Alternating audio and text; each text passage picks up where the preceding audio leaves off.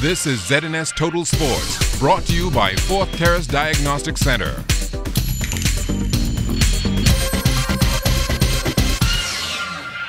Good evening, Bahamas. I'm Kelsey Johnson. Welcome to Sports Monday. The Bahamas Softball Federation's National Round Robin Championships wrapped up yesterday over at the Bankers Playing Field, inking their names into the championship history books as winners in the men's and women's divisions were the Lady Stingers and the Commando Security Truckers.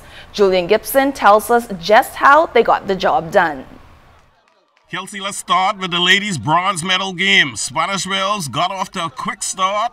The TSRS Stitches looking to move on, but no sir. The Lady Stingers would come storming back to eliminate Spanish Wells 10-4. Spanish Wells taking the bronze medal. I want to give a big thanks to my sponsors from Spanish Wells, because without them we couldn't have got here this year. So we're glad for the people back home that helped sponsor us to get here. Now in the men's bronze medal game, Abaco Bulldogs broke Construction Cougars out of Andros. The Bulldogs put a blank job on Andros, 12-0. Andros with the bronze medal. We have made significant strides here. Last year we didn't even place in the tournament. This year we're proud to take home third place. It's something that we can build on. If you notice that we have quite a bit of young athletes and we can only build for the future. And I'm sure we'll be back next year to compete. Now in the gold medal game, New Providence champions the Lady Stingers taking on Grand Bahama Wolverines. This one was all Stingers. Stingers winning the championship 10-4. It's a great feeling, you know. We came into the round robin, we came into the championship race. The underdogs, we beat the champions. We came in and we won. We won the NPSA, and then we came in to the round robin. We lost the first game, and the girls didn't lose their spirits. We came back and we won 2, we won 3, we lost. We went down to the losers bracket and we came back and win.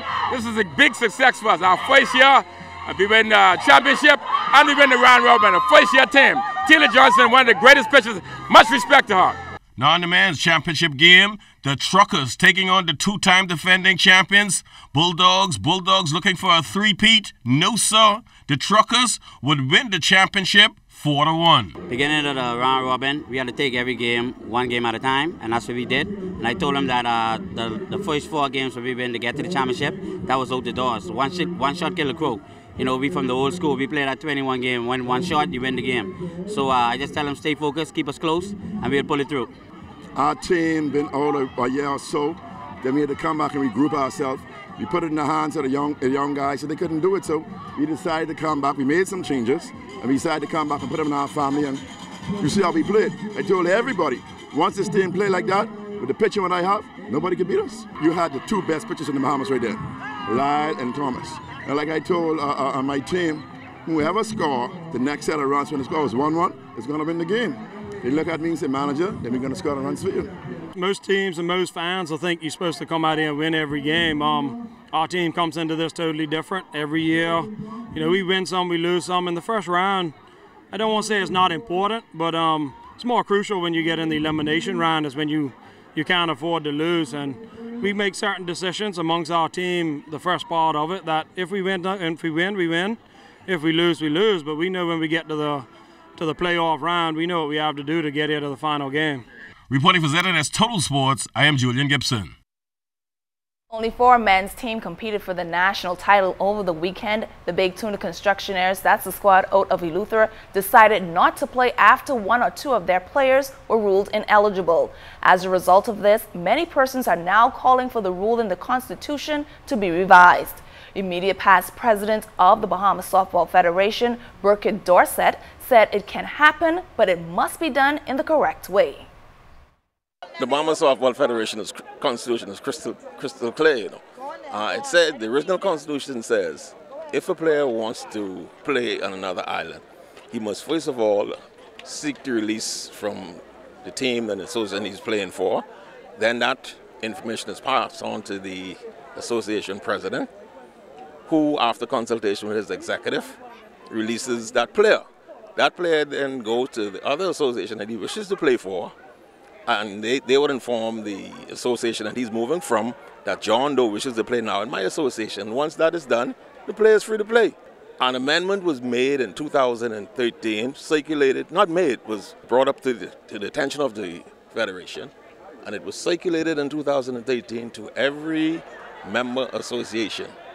It was then debated in 2014, as a year later, as required by the Constitution, passed on June the 26th, 2014, whereby the same thing was confirmed.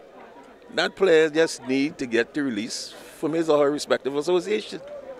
If one wishes to change that, all they need to do is ask the association, the federation, for an extraordinary meeting, amend their constitution to whatever they wanted to be amended to, and then go and then have the rule that is in effect, have those rules wiped off the book and replaced by the new rule that they want. It's as simple as that. Obstacle course races are becoming very popular in the Bahamas. Over the past 3 years, more than 6 races has taken place. These challenge events help to feed the needs of those craving a more creative way to work out. If you're among those persons who want to get it rough, then the Chickcharney Relays is for you. Well, I can't promise there won't be some muddy conditions, but you're going to have to crawl, you're going to have to jump, you're going to have to climb. We're introducing a few new obstacles that we didn't have at the Chickcharney Challenge, like a shimmy and also a sled drag. So there are going to be some interesting things that you have to do, and it's only going to be you and your competitor on the course until you pass the baton, and it's going to be challenging. We're going to fit everything. It's about 15 obstacles, so yeah, it'll all fit on the park. The race will take place on Saturday starting at 9 a.m. at Clifford Park. Well, that's all the time we have for sports. Don't go anywhere. There's more to come.